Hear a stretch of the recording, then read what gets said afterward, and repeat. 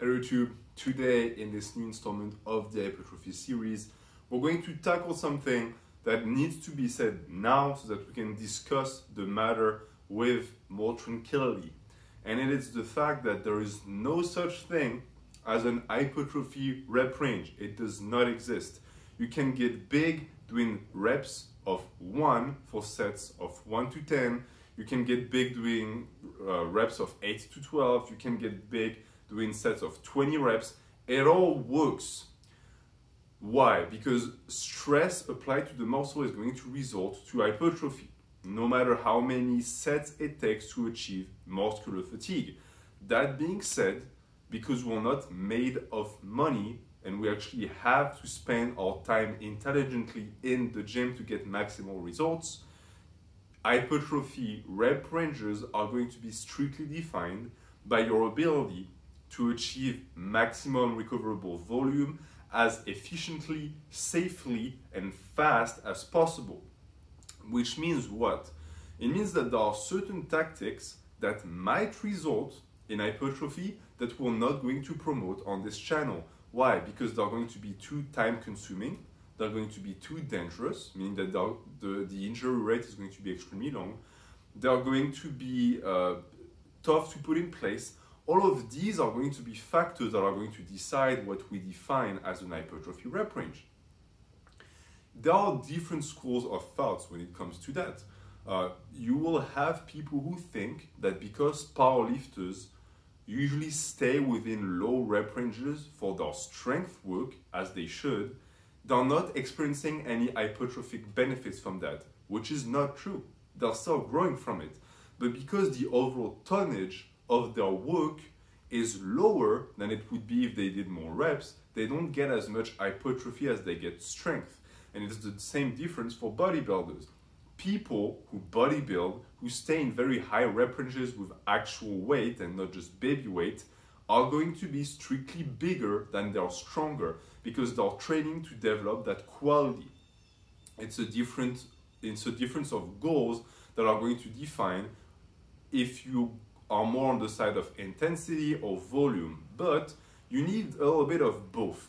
Very prominent and successful powerlifters don't just do sets and reps of 1 to 3. They train different rep ranges because they also need muscle size. We're all doing different things with the muscles we have, but we still want to develop it, whether it is for show or for an actual purpose of moving a weight. It still needs to grow. But then the ability of the muscle to perform a certain task is going to be defined by the specific way we train the muscle.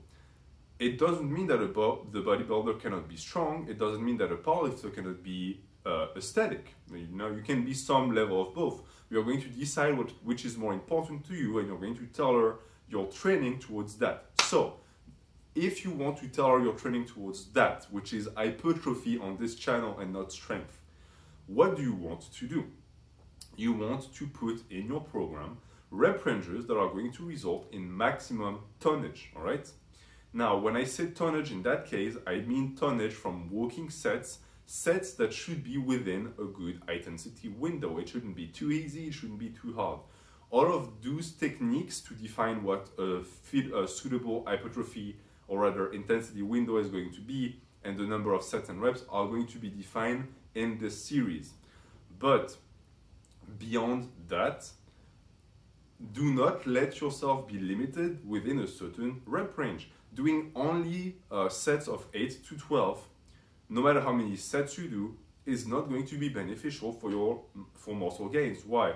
Because you need a variety of rep ranges so that your body and muscles experience different level of intensities.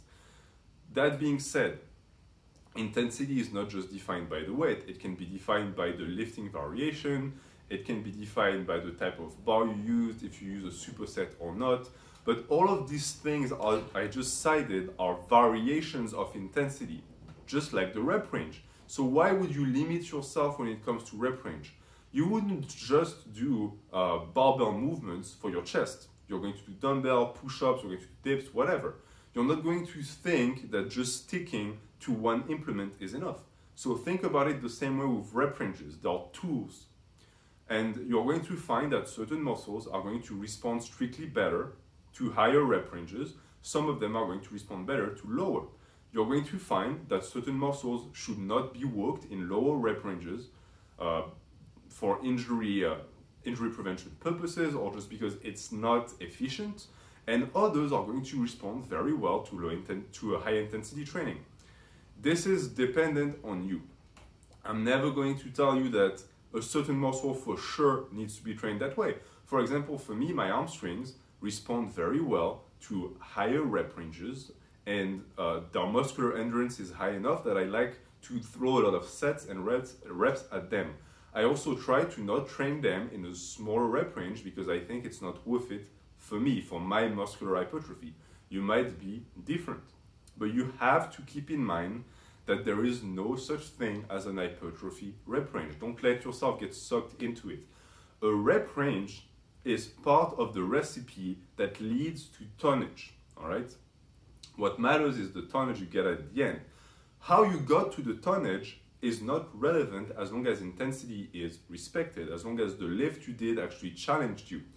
Now, I will be making videos about it. In my opinion, it is also true that certain rep ranges, as I explained at the beginning, fall outside of the hypertrophy window because they're not practical or because they're too dangerous or they're not easy to accumulate. Example, doing 10 sets of 1 rep with super heavy weight. Yes, you might accumulate a lot of very high quality tonnage right there because you're doing high intensity work.